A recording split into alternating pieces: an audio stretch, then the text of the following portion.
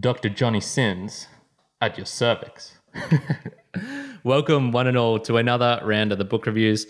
Today, I'm going to be reviewing the book for you, Superbugs by Matt McCarthy. Now, just diving straight into this, why did I want to read this book? Well, I first heard of this in episode 166 of the Sam Harris podcast, Making Sense, where they talked about this book, and I found the author, Matt McCarthy, to be quite knowledgeable, to be quite interesting. And so I said to myself, yep, I want to know more about this. I want to know more about antibiotics and what are these superbugs and how worried should I be about them? So the book was published in 2019 and it circles around the clinical trial of Dalbavancin, which was a new type of antibiotic being introduced into the US medical healthcare system. But it's also mixed with the history of antibiotics. So he talks about Alexander Fleming, a bunch of other people as well, but Alexander Fleming, the creator, the discoverer of penicillin, is the most interesting of those. I think the relationship as well with his mentor, Tom Walsh, who is like an older doctor. So he speaks a lot about him very praisingly of his mentor.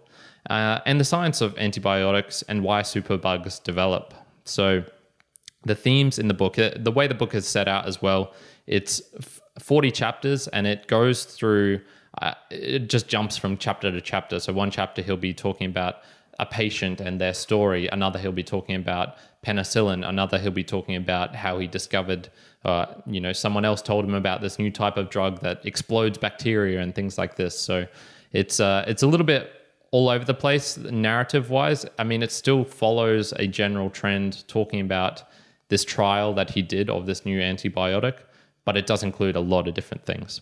So the themes of the book, I thought that the healthcare incentives was a pretty interesting thing. I wouldn't say it was the theme that was trying to be conveyed, but that's what I got out from it. And it really just got me asking, like, what drives this industry? So I thought financial was pretty clear up there on terms of what it actually is. So new drugs cost too much, essentially. And he talks about this in the book where bringing a new drug to market, like the net present value of a new drug is actually in the negative, like millions in the negative, because the problem is you bring a new drug to market, but it can very quickly become ineffective with these superbugs, i.e. the bacteria, which develop a resistance to it and then keep going so that your new drug is essentially useless. So it costs an absurd amount of money. I think he mentioned $1 billion to create a new drug. I'm not sure exactly how true that is, but you can imagine the whole process of finding new microbes in the soil, testing them, finding which one affects which bacteria, this whole testing process, then finding out, okay, which form can we deliver this to people in a tablet, in a pill, in an injection, in a vapor, whatever it is. And then continuing on then with the trials, going through all the different steps you needed to get through the FDA, this is in the US, the Federal Drug Agency, to eventually get to market and then hope that the doctors aren't too against it or that it has too many side effects. So it's just absurd, the costs involved. And I guess the incentives then are like, okay, well, how can you incentivize drug makers to actually make these drugs? So you can give out longer patents, you can give out subsidies to companies that are actually involved in the process of making new drugs. But those carry their own risks as well, because then you'll get companies that, might say they're inventing a new drug only just to get tax benefits or whatever. So the whole finances involved up in this were insanely difficult. Political as well, and who gets treated is really based upon opinion. He has a story in the book of this firefighter in 9/11 who inhaled a bunch of carcinogens from the flames and the smoke and the heat of the buildings. And a bunch of these firefighters and medical and emergency professionals on that day ended up getting cancer or very sick from this. And it was sort of like, okay, and they would then get financial help from the government to help pay for their costs and related things. But, what do you do with the person who, the World War II veteran who, ended up, could be even the same thing, getting gassed in the trenches or whatnot, comes back and maybe he's not a hero because he was participating in the Vietnamese War. So, you know, what do you do with that? And it just seemed pretty arbitrary about, you know, this person gets this or this person gets this, just based on like the political will of the constituents or, you know, I can do this to get the white vote or the black vote or the Latino vote or the firefighter vote or whatever it is. And it just screamed out to me as being quite unfair in a way. But, you know, that's life. Life is bloody unfair. Emotional as well as another a big driving of what the incentives that drive the healthcare. And so people are willing to sacrifice inordinately. So here's just a hypothetical for you. You know, say there was a button, your mum's deadly ill, she's dying, you've got a little bit of time before she passes away, and then a button is presented to you. And if you press this button, she instantly recovers, basically. But it kills half the people in the world. There's a lot of people, probably including me, who would seriously consider that and then decide, you know, maybe I'm just going to do it. You know, she's in such pain. The grief, the immediacy of her pain right in front of you could cause you to act in ways which is what we would all say is pretty damn negative, killing, you know, 3.5 billion people. So obviously that's a little bit exaggerated. That's a hypothetical, but there's still things that sort of go on like that, such as a very rich person who decides to spend millions and millions of dollars to extend their life by maybe 1 year, 2 years, when that same amount of money could have been used to save, let's say, millions of Africans in you know, through a simple vaccination of some sort, or help millions of people with lung cancer or stomach cancer or whatever it is. So it's just the emotional aspect, I guess, is what really drives healthcare as well. And, you know, it's not necessarily a good thing, but it is something that needs to be taken into account. The other theme that really came out from the book for me was the real world ethics. And it's just a minefield from big to small that the doctors have to deal with day in, day out. One of them, the small ones, for example, is informed consent. So how do you go about making sure that the person who you're trying to get to participate in a trial knows the risks when they are informed? They might not even have the capacity intellectually to understand the risks that are involved.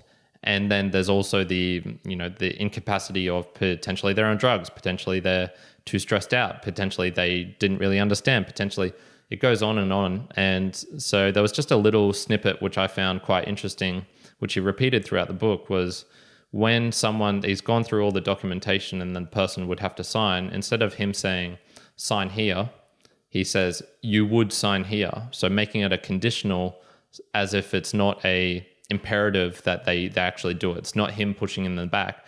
So that's just, you know, 2 words that very slightly change the meaning of a sentence, but that's the sort of things that they need to consider to make sure that the consent is, you know, as informed as possible.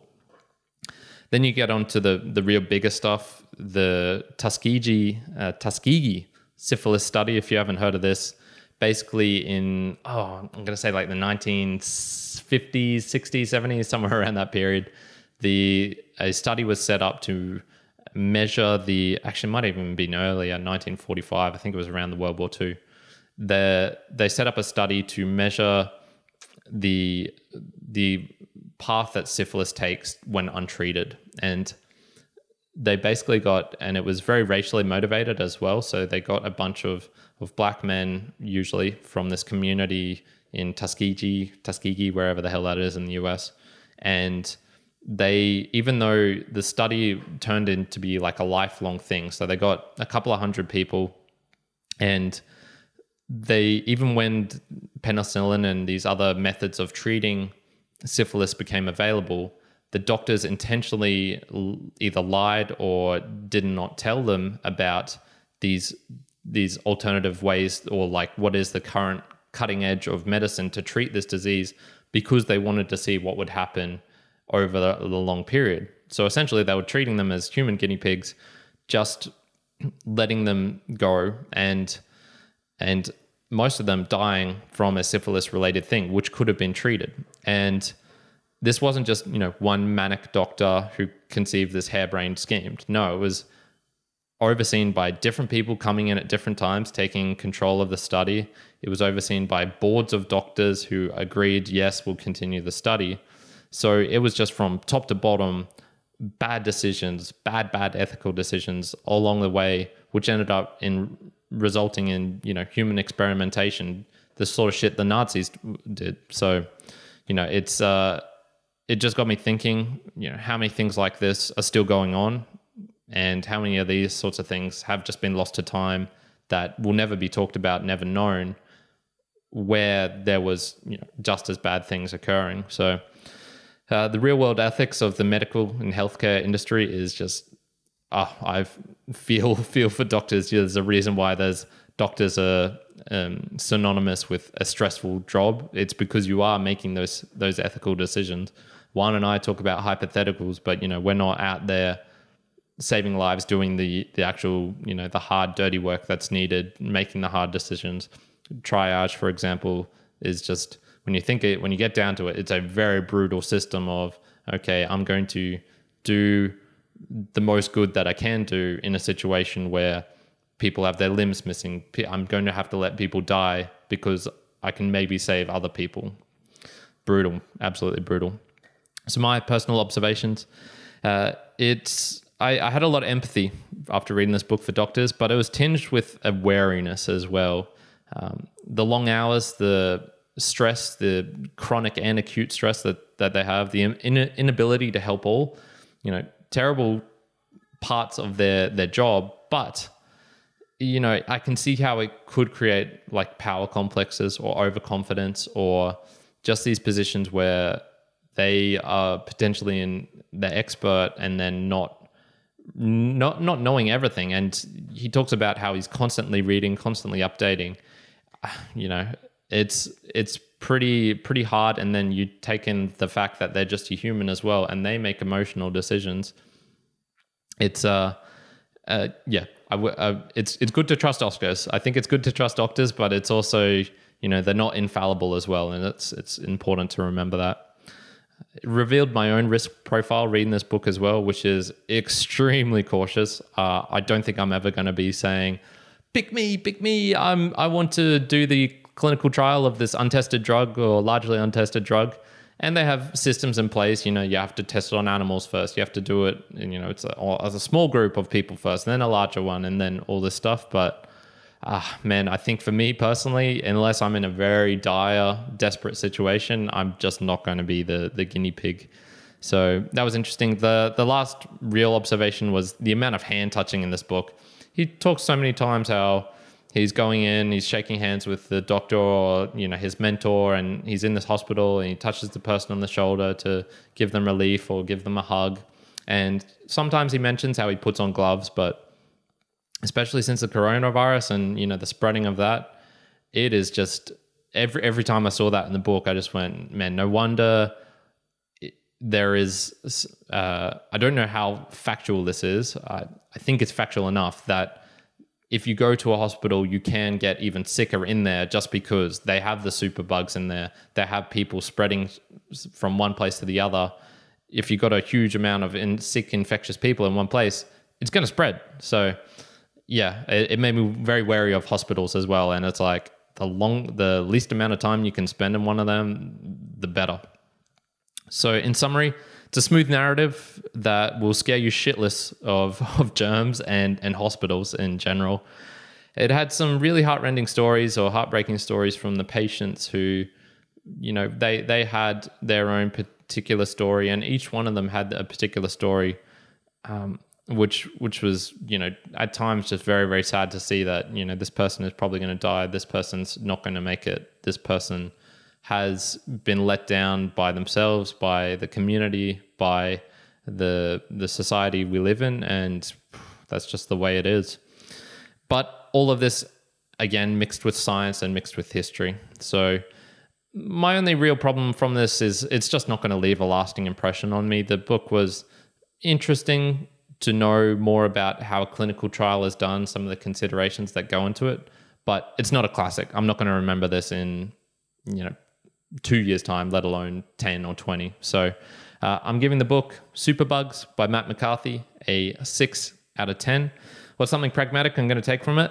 I am really going to stop shaking hands, I think. I've been doing a lot more of the fist bump since coronavirus has been introduced, and I think I want to try and continue that. It's making me very wary of bugs and germs and the spreading of that sort of thing. So that's it for today. I hope you enjoyed this session, this book review from Dr. Michael here with my face mask on. If you're wondering why I did that funny thing at the start, it's because I was wearing a face mask and I wanted to do a joke. So check out the video, people. It's good stuff. Other than that, if you enjoy the video, you can also get it in the form of purely audio in any of the podcasting platforms. If you can leave a comment or a review or anything like that, that would be awesome. Very much appreciated. And what do you think about the medical healthcare system? Do you think the incentives are a little bit whack? Do you think that doctors have an impossible job, or that they could do and should do better? Lots of questions to be raised. Let me know if you're interested by any of them. Other than that, I'm going to leave it there. Dr. Michael out.